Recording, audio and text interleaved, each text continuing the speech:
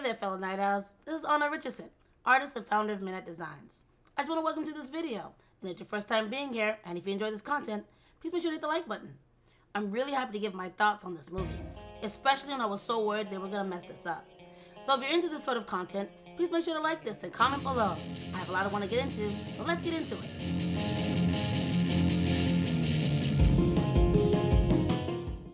I've been keeping up with every Disney movie animation announcement pretty much all my life. But with Soul, I was especially interested because, well, unless you're new to social media, you'd know why Soul was already getting some bad buzz.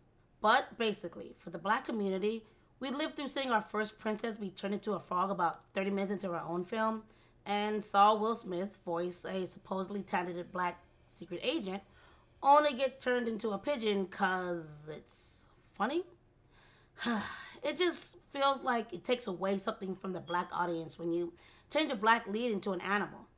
It doesn't take much to see how few and far between it is to find a Black lead from high-end animation studios that actually have authentic Black characters on the screen. And not just as a spiritual Negro or the token sidekick to show how inclusive the white lead is by having a Black friend.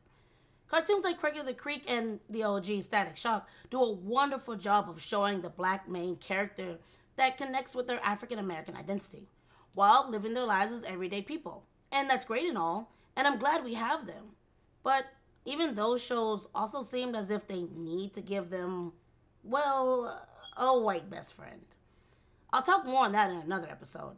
But I don't mean it as a bad thing. It's just there are specific tropes that are constantly recycled when you have Black lead characters, and yeah, it's exhausting to see. Which is why I work so hard to change this narrative. Anyways, back to the topic on hand. Soul has been on our radar for these exact reasons. And as we waited with bated breath, I wasn't the only one who was wondering, why would they put a story where the Black character dies right in the beginning of their movie? Dies? Wait, he fucking dies? Like, it's like they heard how we didn't like being turned into animals, and then they said, oh, let's kill them and make a movie about their incorporeal soul. Sorry, I was really worked up over what I felt like was blatant disregard to how we felt about wanting Black leads to stay Black. And yes, I remember Into the Spider-Verse. It was perfect. But with Soul, with that first trailer, I mean, yeah, it was hard not to judge it based on that alone. Trailers about first impressions. But then when it came out after Christmas, I watched it. First thing first, Soul follows a middle school music teacher named Joe Gardner, who seeks to reunite his soul and his body after they're accidentally separated, just before his big break as a jazz musician. Soul is the first Pixar film to feature an African-American protagonist, so this is a big deal. Joe teaches in New York City and dreams of a career in jazz, even though his mother Libba objects it, fearing for his financial security. One day, Joe learns of an opening in the band of jazz legend Dorothea Williams and auditions for it. Impressed with Joe's piano playing, Dorothea offers him a chance to perform later that night. As Joe happily heads out to prepare for the show, he falls down a manhole. Joe finds himself as a soul heading into the great beyond. Unwilling to die before his big break, he tries to escape but ends up in the great before, where soul counselors, all named Jerry, prepare unborn souls for life. Each soul has a badge which, once filled with traits, grants passage to Earth. Mistaken for an instructor, Joe is assigned to train 22, a cynical soul who has remained in the great before for a millennia and sees no point in living on Earth.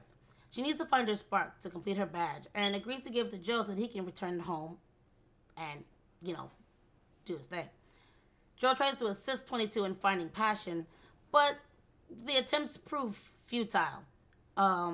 With no real options, they head for the zone, an area people enter when their passions set them into a euphoric trance. It also houses lost souls who become obsessed and broken. Here they meet Moonwind, the captain of a psychedelic galleon bearing a troop of mystics without borders, who help rescue lost souls. The mystics agree to help Joe, who has been in a coma since his fall. For the sake of not spoiling too much, I'll stop there, but Joe and 22 work together to get Joe back into his body, and let 22 live her own life in peace. Of course, it's never that easy, but what I really loved about this movie is that even though Joe isn't in his body, he stays on the screen. There's a lot of scenes actually that show him, his Black body.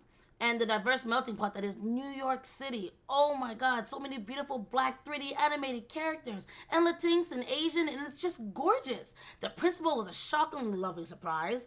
I loved it. And like, there's the America I know.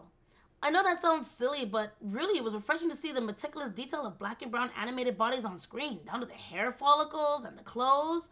I'm used to seeing those every day, and it was great because I love that my kids get to see towns and classrooms and yes, barbershops with people who look like us there, just living their CGI lives. I could go on, but I want to talk deeper about the theme of this film. Upon reading a few articles, I discovered that the body swap genre in movies is actually pretty well covered, but there's a sinister tone of racism when it involves black bodies being possessed by white souls to learn some deeper life lesson that they missed being all privileged. Even though 22 wasn't ever meant to be a specific race, and she cracks a joke about choosing the most annoying voice, her actress is Tina Fey, it's still hard for me to overlook this once I read some of those talking points. So I pass this information with a warning to you that of that. And if you want to know more about how they're used in other movies, check out my description. I'll post those articles in the link. From here, I'll just talk about my first initial feelings and thoughts after watching the movie, which I still believe holds up to a degree. This movie honestly seems like a love letter to millennials. No, I mean that. My takeaway from watching Joe try to prove his life is worth living despite the perceived failures he's gone through and his mother's warnings is that as a creative, as a human with aspirations, we can't let ourselves get caught up in pursuing the aha moment. That feeling that will make every hardship finally worth it. It's good to be goal-oriented and to stick to your dreams no matter how it feels like others around you say you won't make it. But there was a moment in the movie where it talked about the zone and the lost souls that, even though they're still alive, end up getting lost there. The zone was pretty profound to me because it used a hedge fund manager as an example of someone who let their drive and fear of failure control their life, and it was as if he wasn't living anymore. He was so tuned into his job that he became this wandering beast, and yeah, that can be us. We as creatives have to remember how to stop and breathe and just be in the present. I knew someone who tried to convince me to sacrifice time with my children in order to work on a future for them where they'd finally get everything they ever wanted. But your loved ones just want to see you happy, to spend time with you. That mindset is toxic. That can't be how we're meant to live. To just focus on this perceived future and just forego the present. I refuse to do that. Because we as humans weren't meant for that. You lose a part of yourself when you live only in the zone. If you live for only the aha moment and only see that, you miss the important things in life. Shoot, Adam Sandler's movies Click also brought up the same issue. That moment doesn't really exist, and that's okay. Because your life, if you live each day and cherish them, the good and the bad, are made of a bunch of aha moments. When you pick that pencil back up after someone told you your art will never get anywhere. When you keep playing after you felt like you weren't making any progress. When you get back into a game after losing. When you get back into crafting, singing, sewing, building, anything. Even if it doesn't make you money. Those aha moments are important. And enjoying a good book on a lovely sunny day, playing with your kids, or going for a walk with friends and loved ones, or smiling and watching a really good and hilariously bad movie. Those moments are just as important as your passions, your drive. Those moments deserve to be a part of your life and remembered. Heck, even the sad ones. It hurts a lot because in that time, you cared a lot. And that's not always a bad thing. It says something about you as a person to care so deeply like that, to live so contently, to try to. Those moments also define you. And you are multifaceted and not any one of those things, but all of them. So enjoy every moment of living while pursuing your dreams, because you deserve to. I personally really like that. It meant a lot to me as an artist, as a wife, as a mother, that Pixar dedicated such a profound story with a black lead to us. To the creatives who sometimes get caught up with chasing a dream or a career or a lifestyle, but deserve to be defined by so much more than just that. It was beautiful, and I love Soul for it. This isn't the first time Pixar's incorporated such a heavy theme into a children's movie. but I can definitely say Soul made me cry in such a reaffirming way like no others have. I won't say how it ends, but it was deep and beautiful. And honestly, I'm really happy that this was the film Pixar decided to have the black lead. Joe is very much like one of us. Being a black artist is hard. I've seen how hard it is to get a foot in the door and be recognized in art groups as a black comic artist, and have experiences of being the joke to family members, wondering when I'll get a real job, or lamenting over the years of my life that passed without ever really finding that aha successful moment that proves my hard work and dedication are meaningful. I was, and sometimes still am, scared that I'll be a graying old lady still waiting to see my dream of creating an animation studio or serialized comic on TV or in the comic book stores come to fruition. But we can't let that fear control us. We have to have faith. Faith that we're on our true north and enjoying the path along the way. Life is meant to be lived, not feared or spent blindly chasing an idea or a dream.